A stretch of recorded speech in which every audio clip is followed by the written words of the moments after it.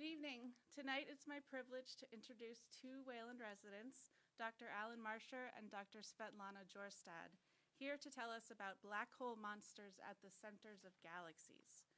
Professor Marscher is a professor of astronomy, and Dr. Jorstad is a senior research associate in the Institute for Astrophysical Research at BU. Together, they have published over 200 articles in scientific journals on the topic of quasars and other types of active galactic nuclei.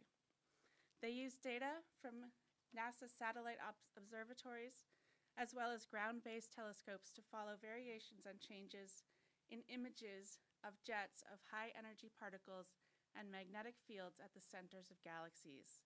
And they are part of the team that recently imaged the black hole shadow at the center of the galaxy M87. Two quick notes. First, that this presentation is being filmed by Waycam, so you can catch it again on their channel or on YouTube, and you may see the back of your head. And secondly, I wanted to take this opportunity, given our speakers, to let you know that the library has a telescope which you can take home and borrow for 2 weeks, thanks to a generous donor and the Aldrich Astronomical Society, which maintains it for us. So if you want to reserve it, talk to me, or you can also search for it online. And with that, I want to thank Drs. Marscher and Jorstad for being here tonight. Please join me in welcoming them to the library.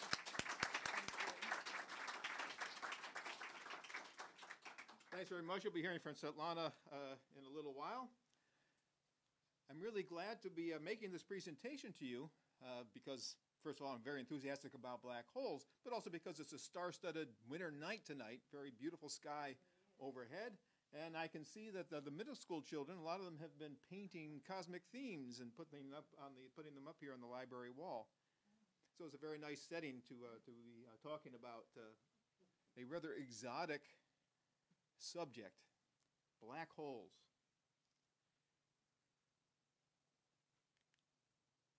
Okay, so what is a black hole? I would say a gift from nature. It's a gift from nature that we didn't know actually existed back when they were conceived of after Einstein developed his theory of gravity called general relativity. Karl Schwarzschild, a German physicist, was at the Russian front in World War I, and he worked out in his equations that something like a black hole could exist. And the idea is that if you squeeze enough matter into small enough space, the gravity gets so strong that nothing can escape from it, not even light. And so that's where it gets the name black hole, because no light can be escaping from it. And so the boundary of the black hole, because you can't see anything coming from inside it, the boundary of the black hole is given the name the event horizon. Okay, well, how big is the event horizon? We can actually write an equation down to calculate that from, thanks to this guy, Karl Schwarzschild. It has some mathematical symbols here, but all the R is just the number 2 times Newton's gravitational constant, which if you've ever taken physics you've seen, times the mass of the black hole divided by the square of the speed of light. So it just goes directly as the mass of the black hole. Black holes that are more massive are bigger. Well, how big are they? Well, if you take a black hole with the sun's mass, so if you somehow were able to squeeze the sun down to the point where it becomes a black hole, it would have a diameter of 6 kilometers. So somewhere around the size of downtown Boston. The ones that we see at the centers of galaxies can have masses of 1 billion or even more times the mass of the sun. And those are about the size of our solar system. It's still very compact by cosmic standards to take 1 billion solar masses and squeeze it down to the size of our solar system, but it's not the real tiny size of a black hole that has a mass like the sun's mass. One of the great cosmic ironies is that this thing that doesn't let light escape can actually create the most luminous things we see in the universe. So creating black holes where stuff is actively falling in fact, can make the brightest things in the universe, the things that are most luminous in the universe. So the idea is that as stuff falls in, just like water going down a drain, it has some spin to it, and as it goes closer to the drain, it spins faster and faster. The same thing happens to matter falling into a black hole. In this case, the black hole is the drain, and what happens is the matter swirls around it on its way falling in. It's from a physical principle called conservation of angular momentum. And so the stuff swirls around as it falls in, forming a disk as it does. And the disk can get extremely hot. So the material just outside the black hole, maybe about 3 times the event horizon and farther out, can get extremely hot, so hot that it glows in visible light that we can see, but also in ultraviolet light. Also, something that we wouldn't have predicted before we observed it, we find that there are jets of particles that are streaming out from the vicinity. The black hole swallows almost all this matter swirling around it, will get swallowed by the black hole eventually. But some particles, along with magnetic fields, get shot out in the form of jets along the rotational poles of the black hole. So you've got glowing gas into the black hole, and you've got jets of particles and magnetic fields that are shooting out along the poles. And those jets can be extremely bright. Okay, now there are 2 kind of classes of black holes. There's black holes that have masses that aren't that much greater than the sun, typically around 10 times the mass of the sun. And then there's black holes that have masses of millions or billions times the mass of the sun that lie at the centers of galaxies. So let's first talk about the ones that are closer to us that have masses more like around 10 times the mass of the sun. These are the remains of very, very massive stars, stars that started out with masses 30, 40, 50, 100 times the sun's mass. And the cores of these stars will eventually contract when they run out of fuel. They will contract and they will eventually form a black hole. The rest of the star will explode apart in a supernova that astronomers have given the name hypernova to. We kind of run out of words. We have a supernova for an exploding star, and then you have one that's even a bigger explosion, so we call it the hypernova. Next will be an ultranova, and then will be a hyper-ultranova.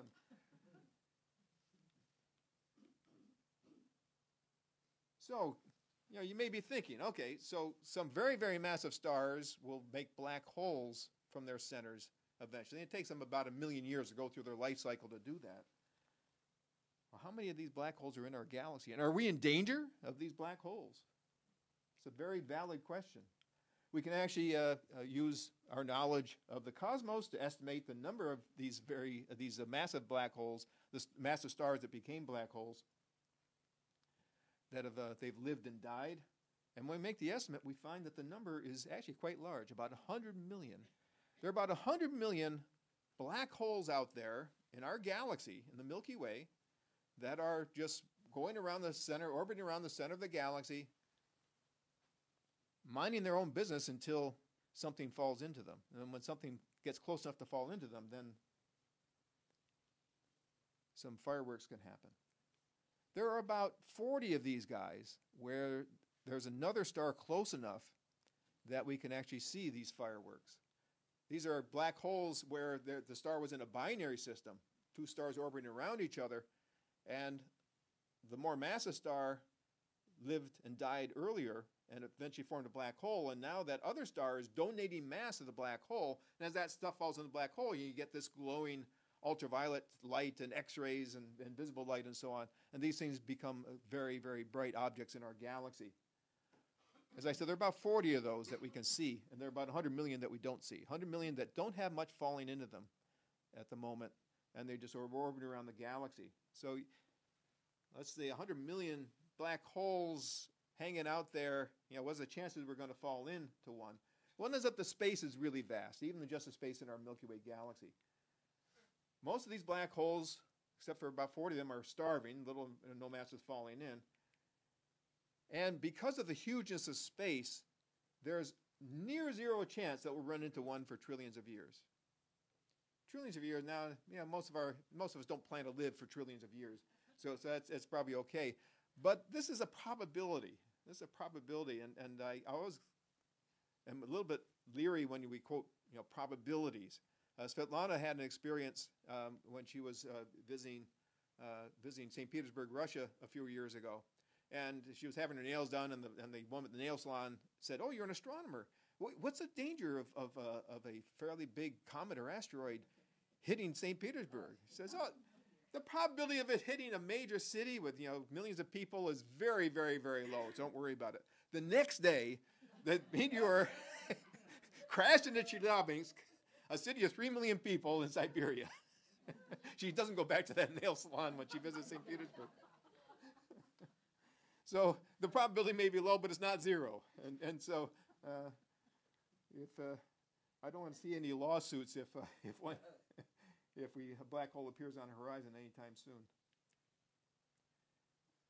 There is, though, besides these 10 times the mass of the sun black holes in various parts of our galaxy, at the center of our galaxy there's a monster, one that has a mass of 4 million times the mass of the sun.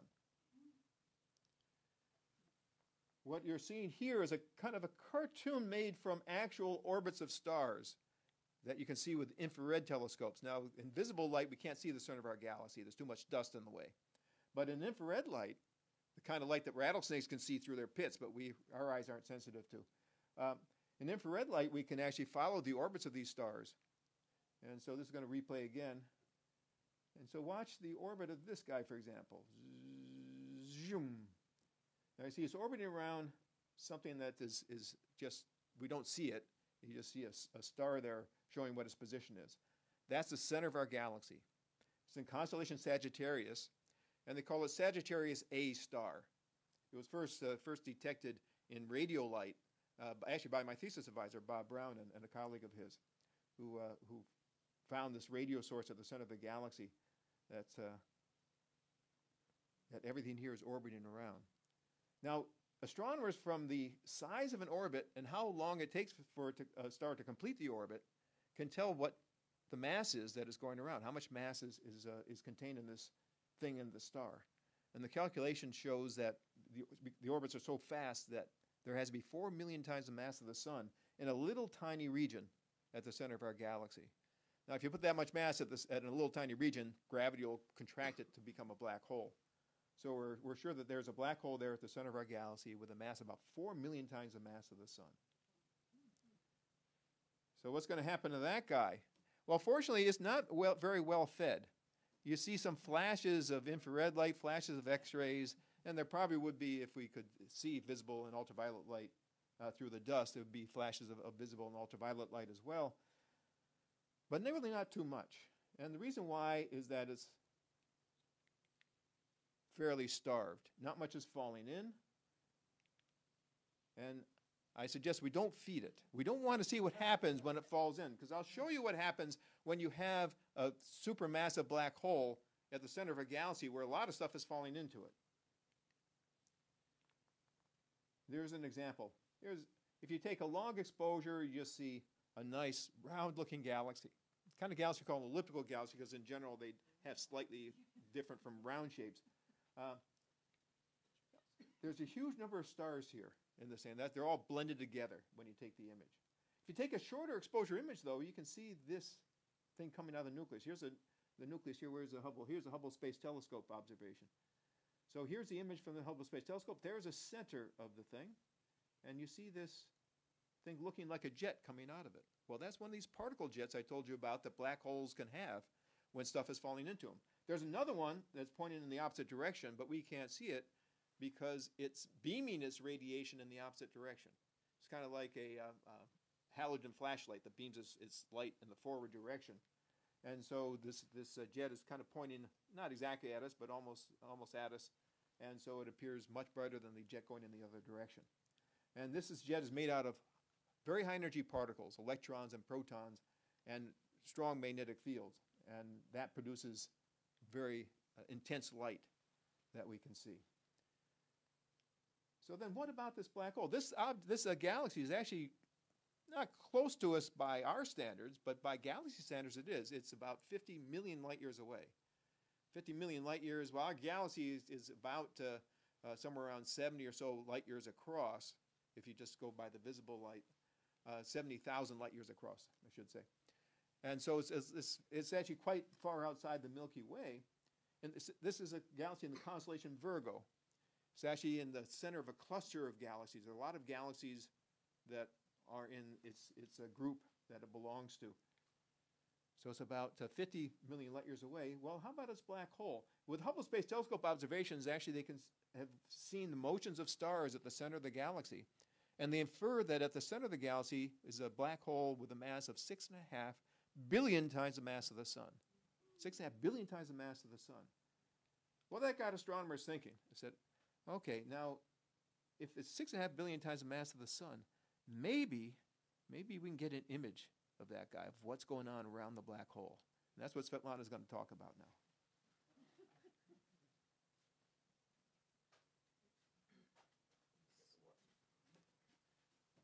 So, Alan has introduced black holes, and all astronomers for a long time.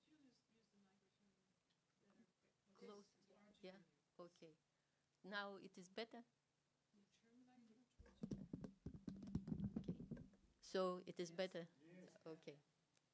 So, but nobody has seen a black hole until the last year, and now I will talk about the Event Horizon collaboration, which got a first image of the black hole, which was released in April 2019. Really, the Event Horizon Telescope collaboration was formed in 2016, in autumn 2016, at the conference here in Massachusetts, in Cambridge. And now it has more than 200 members. They are from 18 countries, different countries, and they are from 37 different institutes and universities. Here you see kind of the map of the institution where members of the HT collaboration are. It is North America, it is Chile, Europe, and Asia.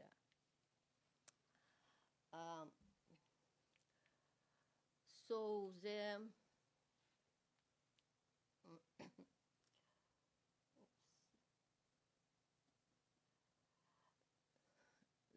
general theory of relativity predicts that the space near a black hole should be curved, and rays of light should be bent when they pass near a black hole, as you see here. And an image of a black hole should look as a very bright ring of light with a black circle in the center. So this black circle is called shadow of a black hole, and it is about 5 times larger than the Schwarzschild radius which Alan introduced previously. So that astronomers try to find the best candidates to image the black hole shadow. And here they really look at many, it was a kind of survey, at many massive galaxies, nearest massive galaxies, and found that the most promising are these 4 sources. One of them, it is Sagittarius A star. It is the center of our galaxy. Alan talk about this. And M87, which he showed also. And also Sombrero galaxy, which is known as M104. And also Centaur A galaxy, which is here. Here you see masses estimated on base of star motion around, as Alan showed you in the case of Sagittarius A. And you see that masses are changing from several millions of solar masses to several billions of solar masses. And these are distances. They are in megaparsecs. it is very common really unit in astronomy. 1 megaparsec, it is about 3 million of light, light of yes. So that here Sagittarius A, it is about 26,000 light years. And here for M87, it is about 55 million light years.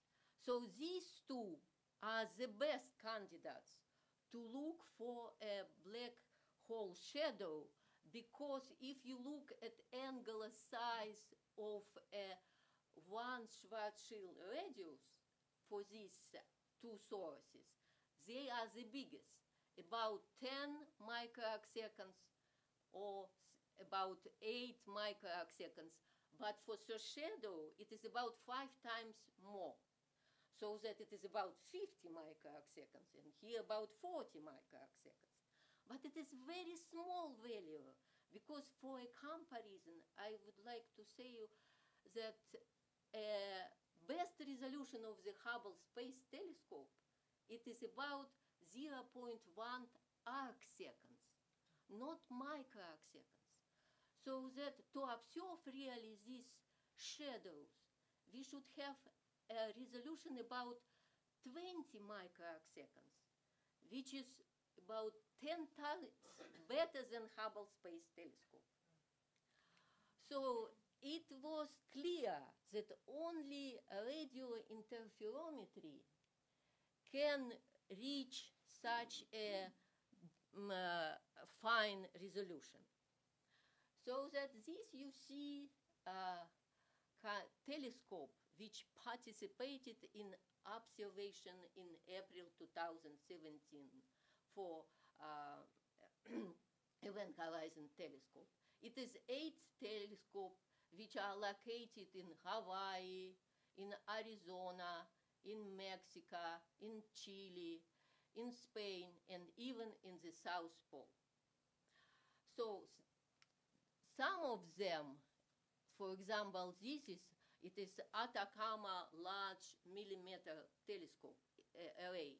It is really array of telescopes, hundreds of telescopes, and they will face together to work as one telescope. The same it was for the SMA. It is it is sub-millimeter array in Hawaii. They also were faced together to work as one telescope.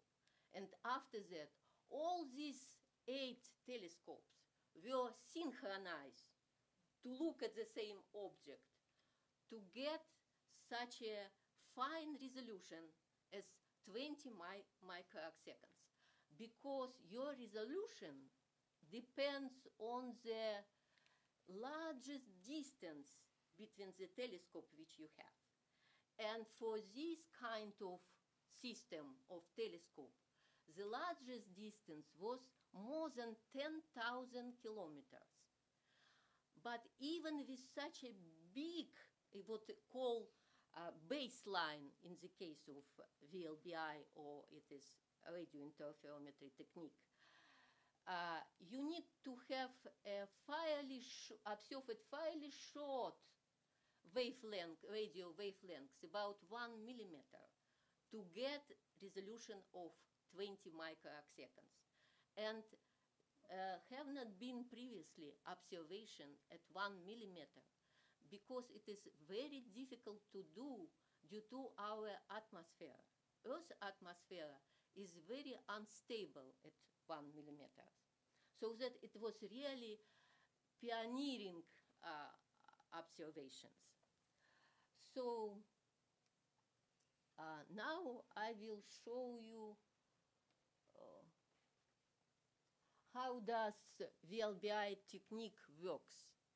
Really, in this case, very important to use a rotation of our Earth, because in this case, as Earth rotates and telescopes move in some kind of celestial system of coordinates, you will have more points from which you look at your source.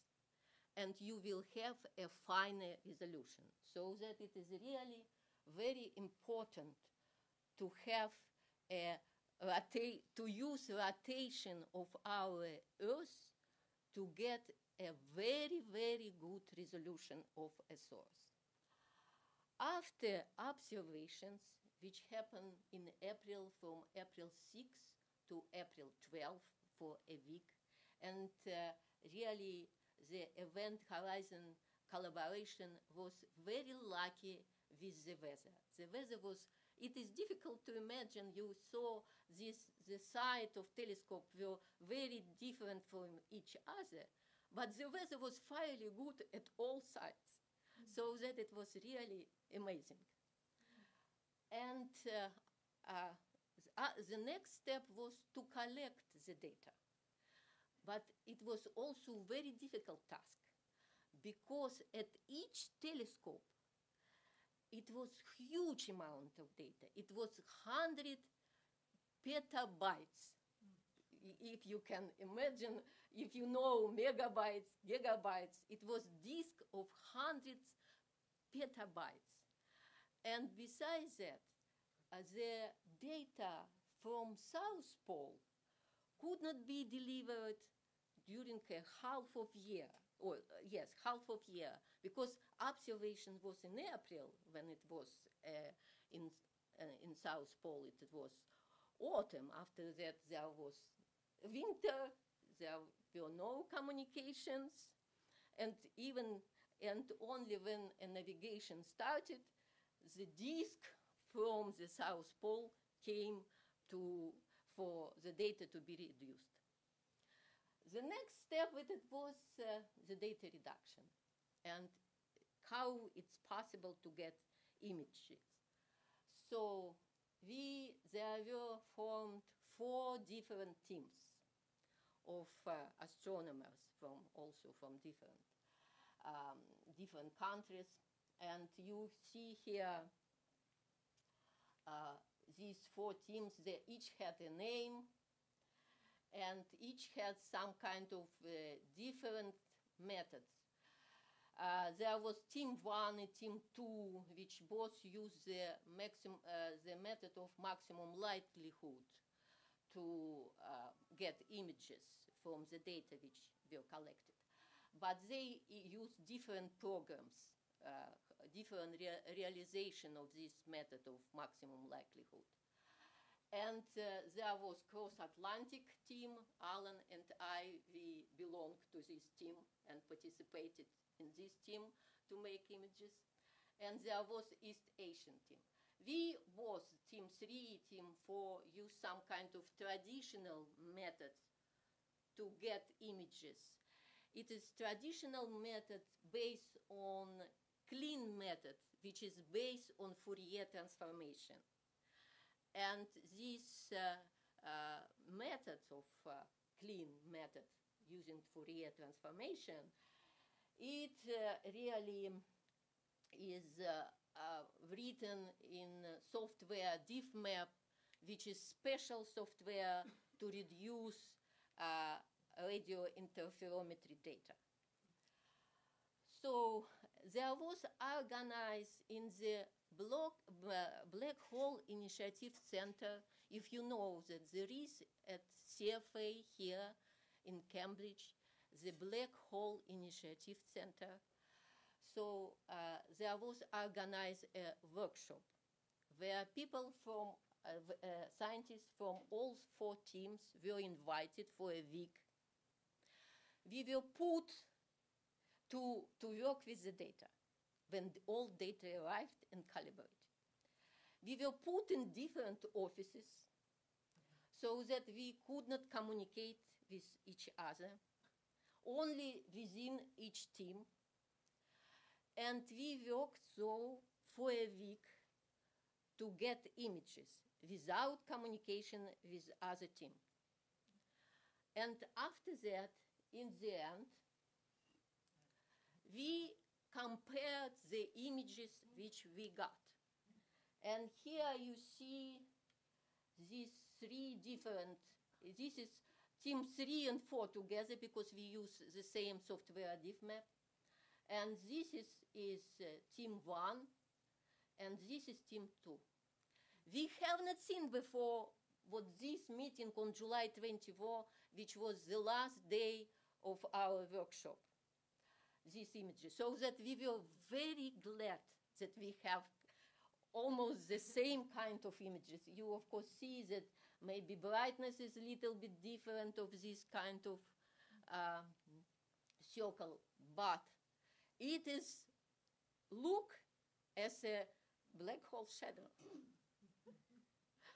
So, and we kind of celebrated. It is all four teams together. So,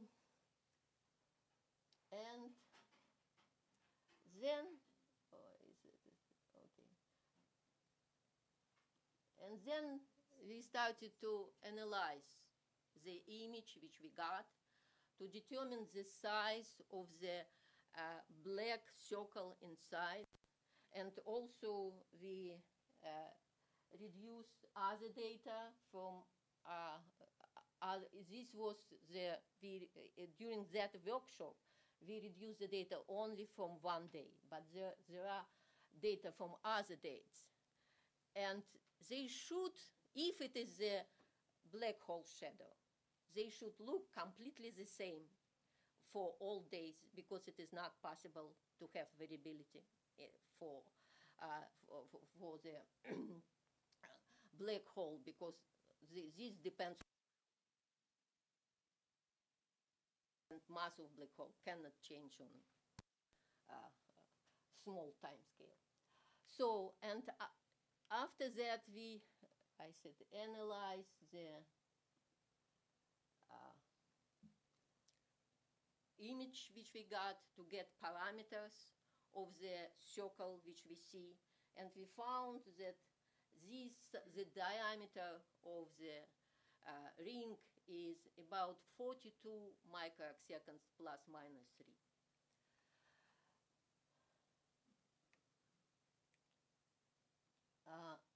Then there was the next part when we should kind of do theoretical simulations.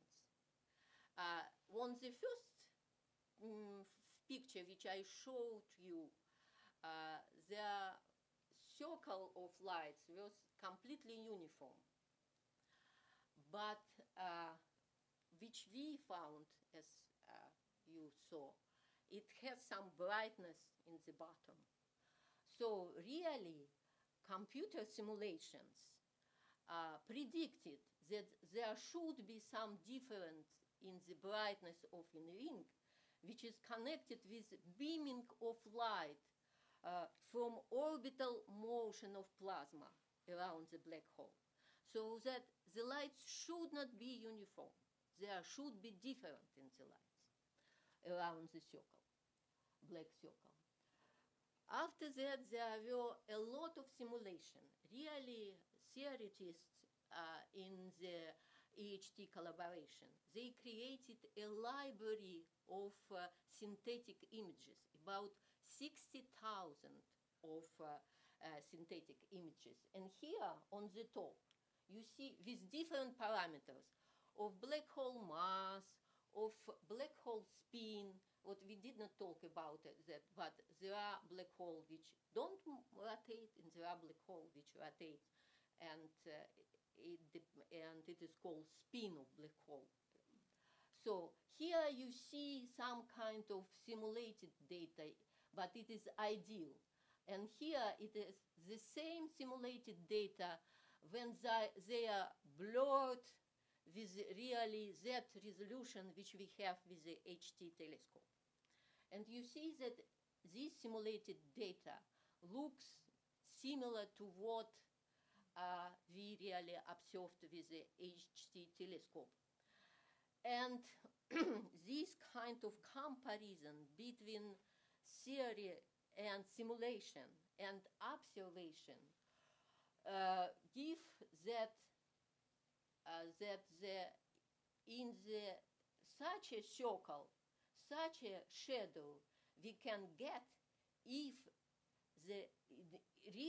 in the center of M87, there is a black hole with a mass about 6.5 billion times of sun mass. And it means also, because it was put in simulation, that the general theory of relativity works. So it passed one another test that we really got this, we observed this image and got simulated images using the general theory of relativity. So that this is a success. So what really, we now can image a black hole. It is only for one source now, because for others, you can imagine I showed you the best candidates. And it's M87 for now is the best. But we will improve. Maybe we will go even to the space, and we will have larger baseline and even better resolution. So it is confirmed that this monster in the center of massive galaxies, they are black holes, and they have event horizon. And also, what we see between comparison between observation and theory, that black holes are relatively simple, and theorists can really predict their properties. Really, to the same conclusion came physicists who really observed gravitational wave and predicted their behavior on base of merging of black holes. So this result was released on April 10, 2019. And on April 11, each kind of prominent newspaper in the world published an image of the black hole. And it is really a collage which one of our member of our HT collaboration created.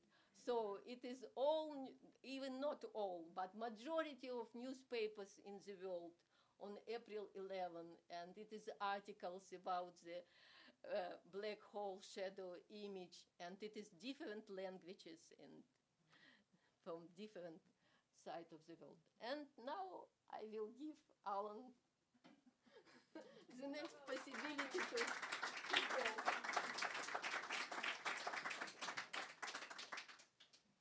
Okay, so I want to spend a little while now to talk about what we specifically do at Boston University when we're not making this Event Horizon Telescope images. We have a very full program to observe the black holes at the centers of galaxies. And the kind of object that Svetlana and I like to focus on is a kind of quasar that's called a blazar. Now, what a quasar is, it's a center of a galaxy that's so far away you can't really see the galaxy very well. Hubble Space Telescope can barely make out the galaxy, but the center of the galaxy is extremely luminous, much more luminous than all the stars in the galaxy put together. And when you look at one of these guys from a great distance, these things you can see out to billions of light years.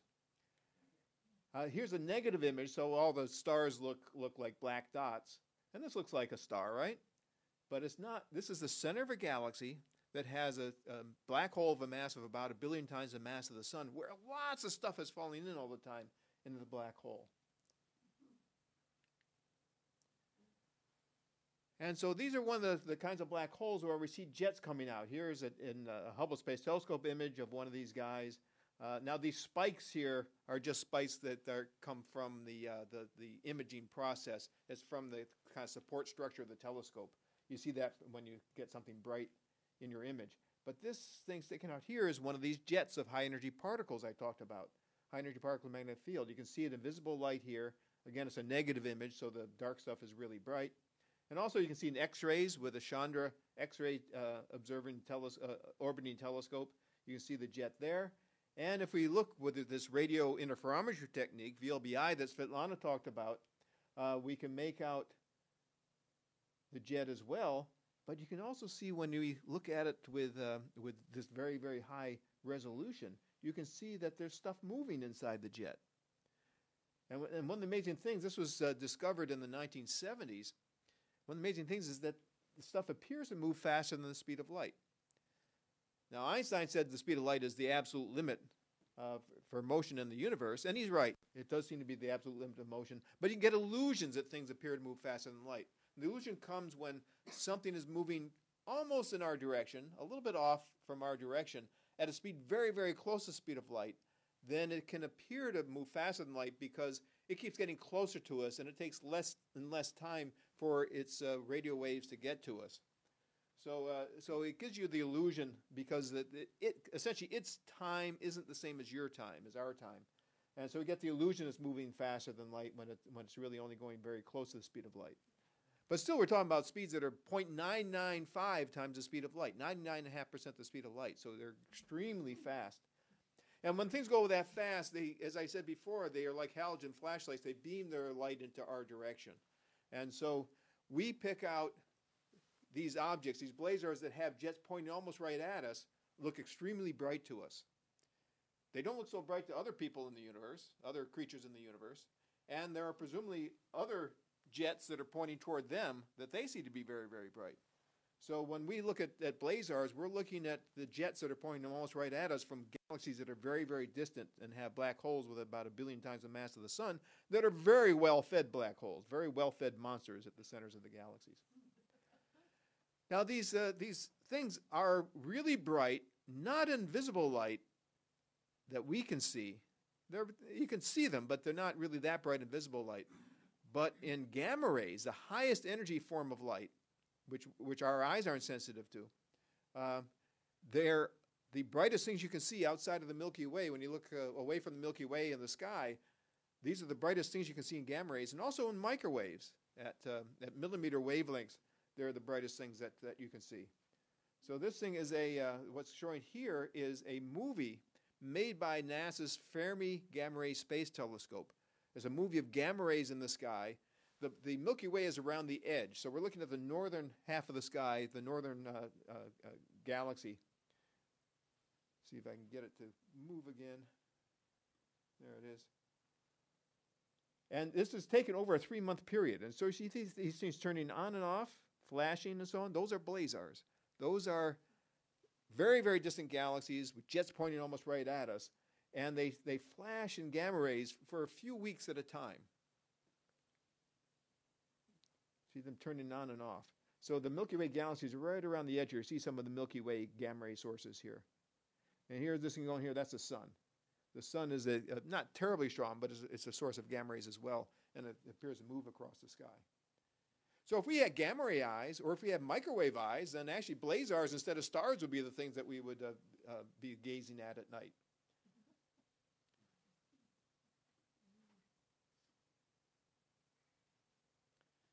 Okay, so going back to the cartoon that I had earlier on, what we're looking at is we're looking almost straight down one of these jets when we look at a blazar.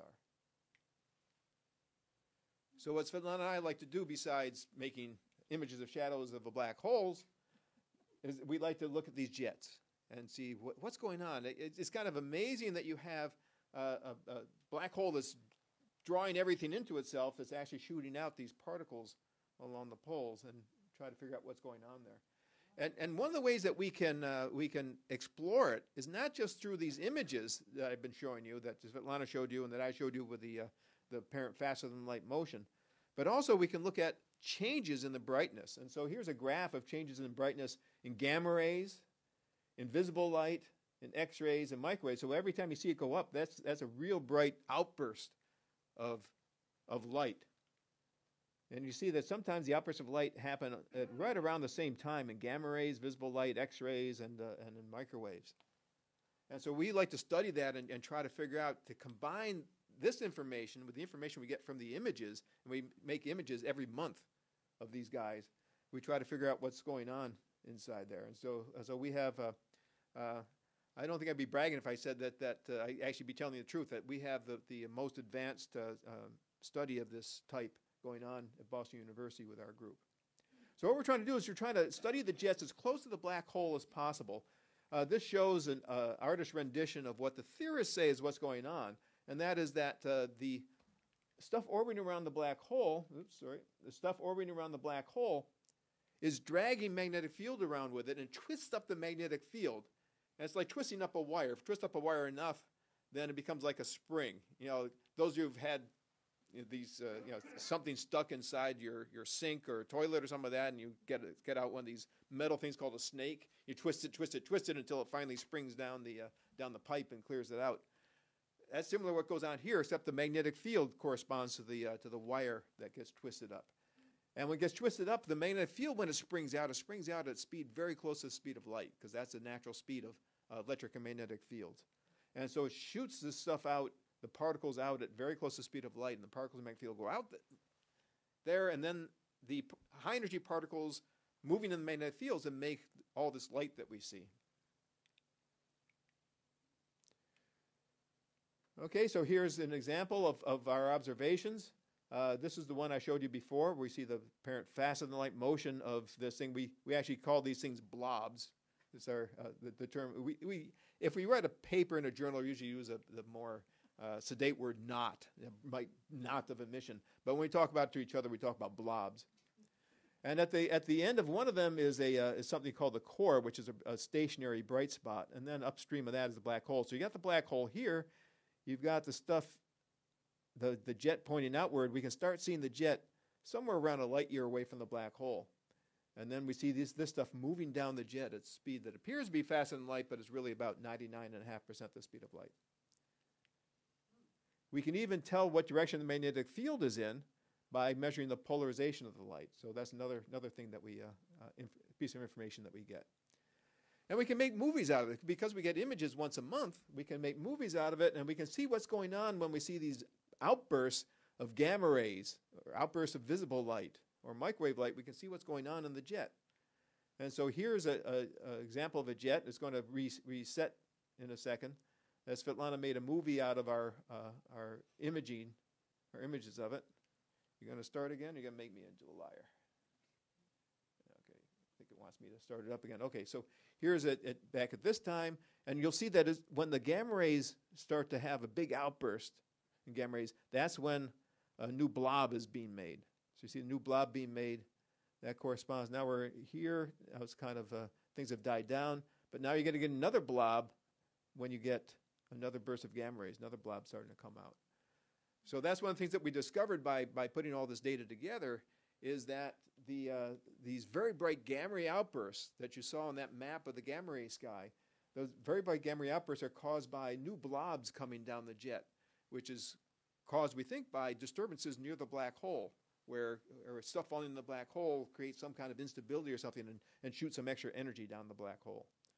So that's just a short description of what we're doing at Boston University. It's a very involved set of investigations, because we have to get data from the very long baseline array of these radio dishes scattered around the globe. We get data from the NASA satellites, like the Fermi Gamma Ray Space Telescope, that gets us the gamma ray data. The X-ray light that I showed before, we get that from the SWIFT satellite and from other satellites. NICER satellite and the New Star satellite, we're getting data from those. And visible light, Svetlana goes, or one of our students goes every month for about a week or so to Arizona to observe on one of Boston University's telescopes out there to get the visible light to see how that changes. And in microwaves, we get that from these images and from some of our colleagues who observe in microwaves. So we have this huge amount of data that we have on about 3 dozen objects that we observe, 3 dozen of these blazars that we observe to try to figure out what's going on in there. So I think we're making headway in figuring all this stuff out, but it's been and we involve quite a few students, graduate students and undergraduate students in our research to make the images. So I want to leave you with a little bit of music here. This is an artist's rendition. I don't know if you can hear it. It doesn't seem to be coming out. Okay, this is supposed to be Beethoven's Fifth Symphony playing along with us. Anyways, this is an artist's rendition of what goes on. Here's the accretion disk of gas that's swirling toward the black hole. And here's the disturbance in the black hole that shoots out a blob. Here's a blob moving down the jet. and making things very bright. I think another one's going to be coming out here. And so this is essentially, this artist's movie was made from our data, based on our data of what we have inferred is going on for almost a day. There's a big thing going out, another thing about to. There's another one burst going out here. So when these blobs go out, that's when you get all these gamma rays and other outbursts of light. Okay, well, I'm disappointed the music didn't come out, so I'm going to play some of my own music.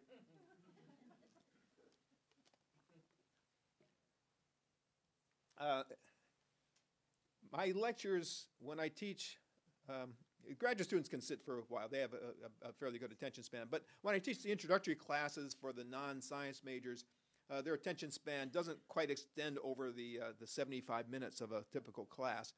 And so I like to entertain them a little bit to wake them. But I don't like to entertain them in a way that doesn't support the lesson that we're giving. So what I have is I've written some songs for my class that go along with the different lessons. And so I don't know if you can see in the back, see the lyrics, but I hope maybe I'll be able to sing clearly enough so that you can hear them.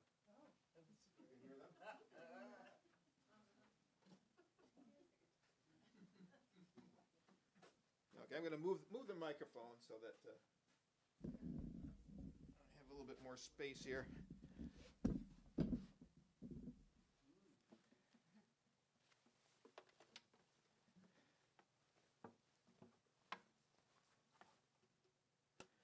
Okay, I have two versions of this song. One is pretty much for Valentine's Day that I'm not going to sing here. It's I've had a dean tell me I can't sing it to the undergraduate students. It's a little too risque. I mean, all it is just pretending that some of the words that go along with the science of blazars can be applied to human romance. So anyways, you can imagine where that might come in here. If I've just changed a few words to make it so that undergraduates can be allowed to hear it without me getting into any trouble.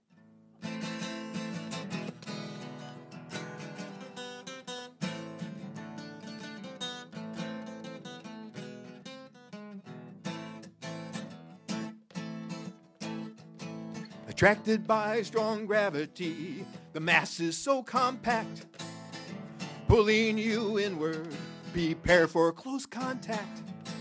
No strength to resist, spinning out of control, falling toward the abyss, approaching the black hole.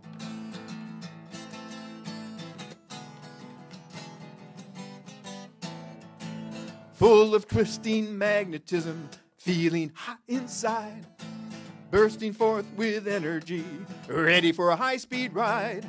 Acceleration growing, focusing the beam. The jet starts flowing, plasma shoots downstream. Going closer, faster, closer, faster, closer, faster. Twisted field, magnetic spring, propulsion. I'm a superluminal blazar, emission beamed into the night. Check out my relativistic jet, it seems faster than the speed of light. I'm beaming as a blazar into your line of sight. Hop in my relativistic jet, let's go faster than the speed of light.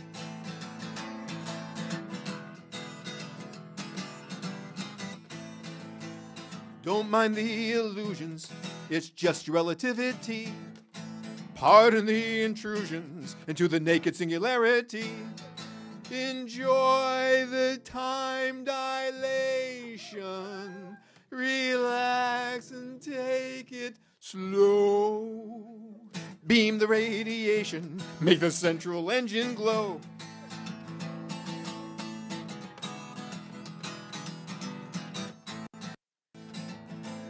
I shine as a quasar with brilliant intensity, powered by the black hole's ultra-strong gravity.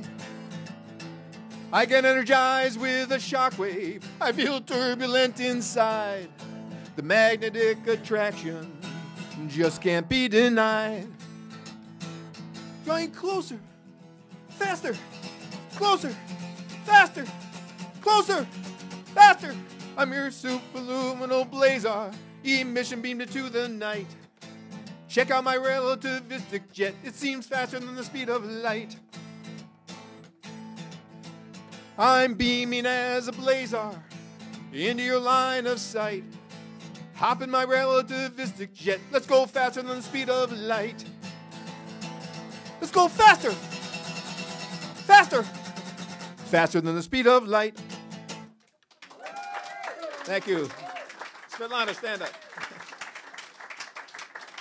Thanks very much. You've been very attentive. Okay, now we'd be happy to answer any questions that you might have. A couple of things. I've always thought that, did you say that there's a black hole at the center of this galaxy? Center of the Milky Way, yeah. Okay. How does that relate to the sun? The sun, the sun, no, the sun is about 27,000 light years. 11 kiloparsecs. Yeah, well, yeah, but somewhere close between 25 and 30,000 light. We use parsecs. That's why I was translate. 25 to 30,000 parsecs away from, or light years away from the center of our galaxy. So our galaxy is actually, we're about 2/3 of the way out in our galaxy. It looks like we're at the center because the dust kind of makes like a fog. The dust in the Milky Way kind of makes like a fog, and so the Milky Way doesn't look like it changes its brightness too much around. We really cannot see the center of galaxy With visible light. Visible light, Yeah. only in infrared or X-rays or radio. Back there. If the black hole is non-accreting, is it stable over time, over long periods of time, as we know? It's stable over a reasonable amount of time, meaning millions, billions, trillions of years. Stephen Hawking showed that over an infinite amount of time it's not. That black holes, because of the weirdness of things on small scales, the black hole will slowly disintegrate as it makes particles and antiparticles at its event horizon. And when it makes a particle-antiparticle pair, one of them can escape. And that process, so it's kind of the marriage of gravity and quantum mechanics. It is Makes things weird. Evaporating. Yeah, black holes evaporate. Yeah, he nicknamed it evaporation. So over extremely long time, black holes are supposed to eventually evaporate. But over any normal time scale, even billions of years, they're stable. There was You talked about the origin of the smaller black holes.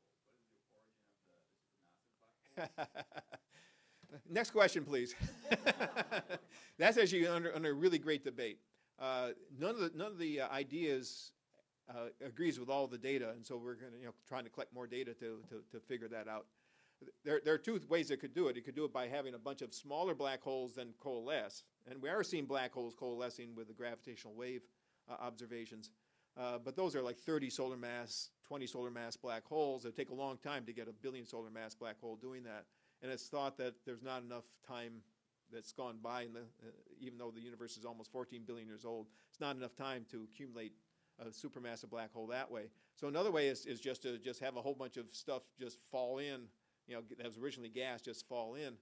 But that doesn't work very well either. So we're trying to get more data to have the data push us to try to figure out what's going on. But it's a really, really good question. One of the theories I had heard was that some super black holes might be formed by the collision of more than one galaxy. Yeah. Where the two centers of black holes, wherever they are, collide together and aggregate. Yeah, in fact, the problem I have with that is the universe is expanding. How are galaxies able to collide? Yeah, if things are far enough apart, the expansion will keep them from ever coming together. But if they're not too far apart, gravity actually will overcome it. So like you're not expanding, I'm not expanding, the solar system isn't expanding, and our galaxy isn't expanding. Even our local group of galaxies, we have a group of around 50 or 60 galaxies, that's not expanding either. Outside of that, everything's moving away from us. So on the scales where gravity can make a difference, then the expansion universe isn't enough to spread things out. Gravity will defeat it. That's how we think the galaxies formed in the first place, is that even though it was expanding, gravity was strong enough in local regions to make the More galaxies. likely to happen in clusters of galaxies. Yeah, that's right. Yeah, exactly. The ability to take the photos that you did in April Yeah. 2019, what changed over the previous 5 or 7 years that made that possible? Oh, it was all technical. It was needed to upgrade the electronic systems of the antennas of the radio dishes that were involved. Need to wait for receivers and stuff. It need to wait for a couple of them to be completed. that was very helpful too. So you have more of the radio dishes. The image improves greatly as you add more dishes. So we're the collaboration is in the process of adding even more dishes, and having good weather, as Svetlana said, that was also very important. But also getting the system for recording the data. You want to have a system that can record data from as wide a bandwidth as possible, and that was also improved. So it took tens of millions of dollars of equipment to optimize things. Yeah. Are there any plans to image the black hole in the center of our galaxy? Another real good question I don't want to answer. we're actively working on that. We've been working on it now for months. Yeah, but the problem is that the center of our galaxy changes very quickly on time scale of hours, so that it is very difficult to do image when flux change, brightness of source changes. Now that, but also things probably move around too. So we're trying to overcome that, but have not succeeded yet. Yeah, I know some of the journals like the journal Science and Nature put down as things to look for in 2020 is the first image from the Event Horizon Telescope collaboration, first image of our galactic center black hole, and we're not sure we're going to be able to produce it. Yeah. Is the increase in space junk, is that going to affect you? There's the big problem right now is more for visible light astronomy, where SpaceX is going to be sending up huge number of small satellites. But SpaceX, having been alerted by astronomers that might be a bit of a problem for us, they're now seeing if they can paint them black, and that will keep them from have a really absorbing material to see if that can keep it from being a problem for astronomers. For the microwave, it's not a huge problem until the space junk gets enough that it can destroy an antenna in space. So we'll see with that. But yeah, so it's not affecting the Event Horizon Telescope project at this point. Earlier you said there's 100 million of these 10 solar mass black holes in the galaxy. My question is, if just by chance one of these happened to be like 5 light years away from us, would we be able to see it and know it's there? Yes. No. Well, no. I mean, what you see, you see it bending the path of starlight around it. We need to have something near to see a black hole. So you see something like the black hole shadow, right? You see this kind of black spot with stars, and you would have, as it moves through space, you'll see the different stars having their apparent position change. So. Yeah, that's thin enough that it'd have to be going through a pretty good cloud, a pretty dense cloud, in order to be able to see that very well, I think. The ones that are bright are having the matter donated to them by other stars that they're in a binary orbit with. So yeah, something that with that small a mass, the interstellar matter wouldn't be enough to make it light up any significantly. But what in general, what gravitational waves, these experiments, they are really detecting now this merging of black hole of mass about 20 mass of the sun. And it is really kind of confirmation also that these small black holes, there are around, and there are many of them. Ken, you have another question? Yeah. Are there theories about why these black holes exist? What their purpose is? What their role here is? They play a big role, and and we're not really clear on exactly how it works. The mass of the black hole at the center of a galaxy is directly proportional to the mass of the part of the galaxy that kind of makes a football shape or spherical shape. See, our galaxy has a disk. The Milky Way is the disk, but there's also a big thing called a halo. And so if you look at a galaxy like M87, the one where we got the black hole shadow from, that's almost completely this halo. It's essentially a spherical distribution, doesn't have any disk really. And then a galaxy like ours has a disk, plus it has this halo. The black hole mass is proportional to the mass of this halo. Exactly why, we're not sure. It's thought that, well, maybe what happens is that when the black hole forms, then stuff falls into the galaxy, makes lots of stars, and adds to the mass of the galaxy, and then also some of it falls in the black hole. The black hole gets excited, makes these jets and stuff, which then blows out the gas and doesn't allow it the galaxy to grow any further.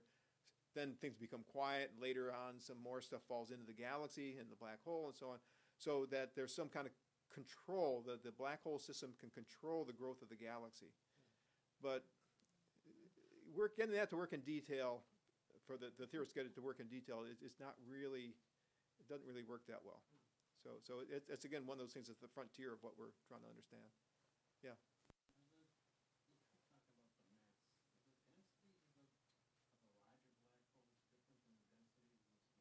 That's a real good question. Yes, they're actually the densities are embarrassingly low. You think of a black hole as it should be this extremely dense thing.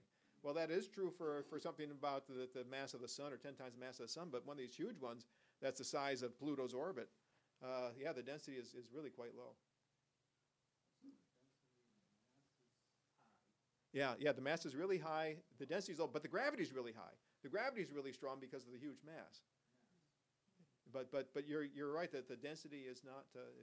It's one of these huge guys. The density is not high at all. Here we, Really, it is a singularity.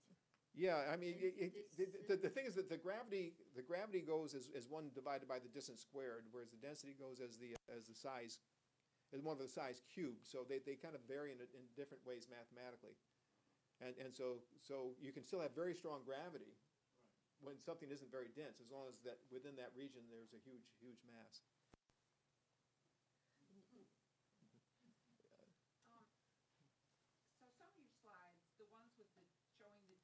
Yeah. Showed like streaks of Right, light. right. What is the source of that light? Yeah, the source of the light is high energy electrons that are moving in the magnetic fields. It is plasma. Like a sun, like a star shining. No, it's light like in a high energy physics lab. High energy physics, like the CERN particle accelerator. It is already electrons, protons. So makes light. Yeah, that makes light. It makes light. In fact, that bothered the heck out of when they first made the first particle accelerators. It was a real problem that they kept the particles kind of to stay in the accelerator with magnetic fields because the particles spin around the magnetic fields. But when they did that, they gave off a lot of light. They made a lot of light, and they lost energy. And what they wanted was really high energy particles going in the magnetic field. They wanted and they called it synchrotron radiation because the particle accelerator they're using they nicknamed it synchrotron, and so that's the term we use for this light. We call it synchrotron radiation, and it's from high energy particles that are moving in magnetic fields. Yeah.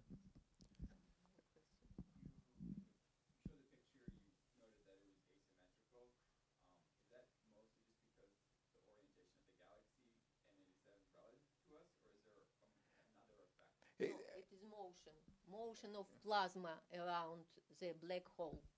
And due to motion, the light, when it goes to us, becomes brighter, it is beamed. And when it goes out of us, it becomes weaker.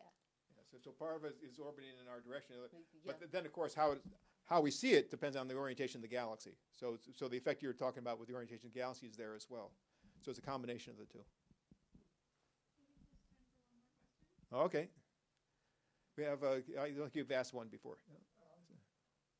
Considering the fact that the smallest black hole is approximately 2 masses of the sun, would you speculate on whether that's part of dark matter or not?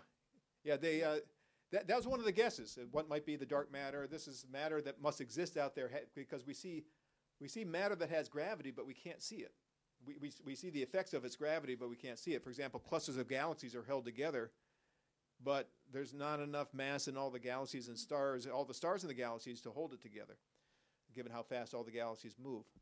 So there has to be some dark matter, and the idea that black holes supply that dark matter was a possibility. But if that were the case, then you would expect this. One of my answers to another question is you would expect to see the bending of light around those black holes. So they've looked for that. They've looked for the effects of bending light around black holes that are in the halo of our galaxy, and they don't see the effect. So it's kind of been I wouldn't say definitively eliminated, but it's been eliminated. It's been put down as not likely to be the source of the dark matter. But very good suggestion, though. Beautiful questions. Yeah, when we talk, when we give these public talks, I'm amazed that the audience that comes to public talks asks better questions than when we give a talk in front of an astronomy department's faculty. I'm serious. I'm absolutely serious. Much better questions. I guess we have to wrap up, you're saying? Okay, well, thanks very, very much. You've been very attentive. Thank you very much.